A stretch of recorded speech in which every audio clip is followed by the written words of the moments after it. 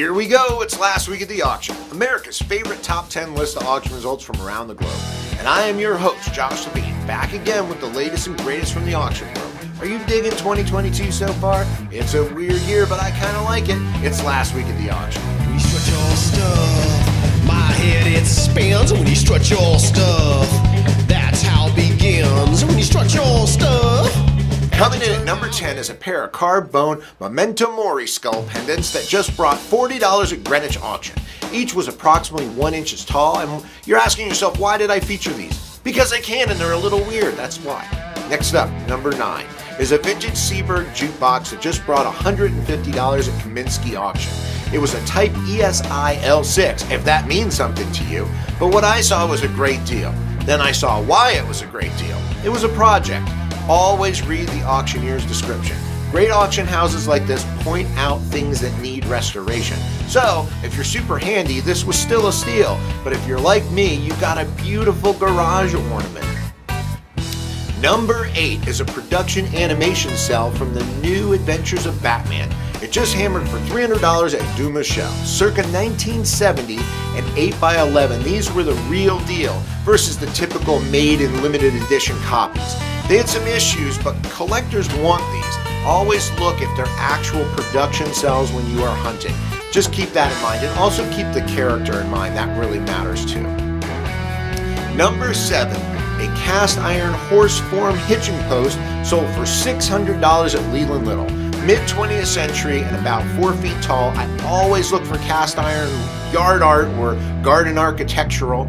You know, that's $600 sitting in your yard. Don't forget about these goodies when you're selling a property either. One day I'll tell you about a $17,000 dog statue that was just lying in somebody's yard.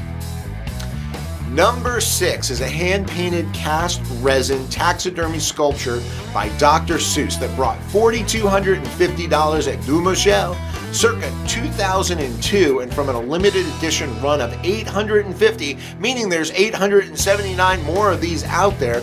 All things Dr. Seuss have been trending up. This guy was called the Andaluvian Grackler. I wonder if he once lived in a box with a fox named Rox that smelled like socks. I had to do that.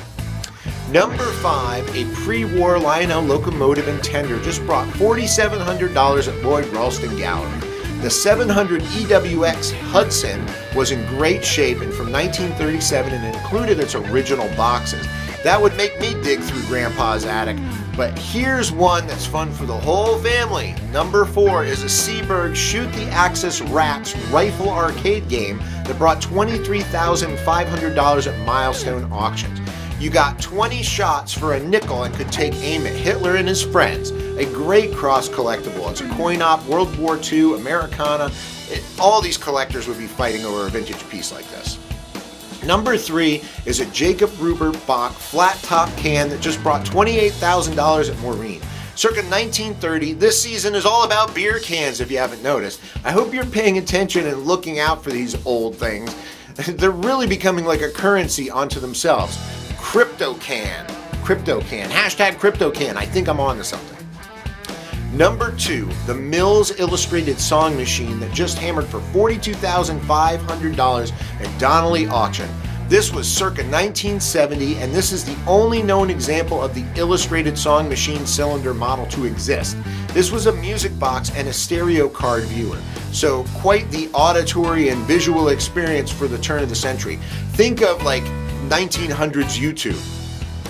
But what's tops this week? Number 1 was a 14-inch rhinoceros that just brought $310,000 at Freeman's. Attributed to Francois Xavier Lelaine, it was signed FXL and dated 1985, and it was number 2 of 4. So again, there's 3 more of these out there. Upon researching a bit more, I learned Sotheby's actually auctioned his personal belongings in 2019 for $101.5 million.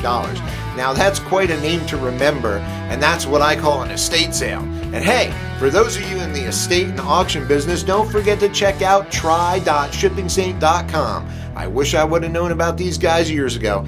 Everybody loves their amazing platform. Shipping Saint makes it easy for you, your business, and your customer. Visit tryShippingSaint.com. I got the link below, or tell them Josh sent you. Until we stream again, my friends.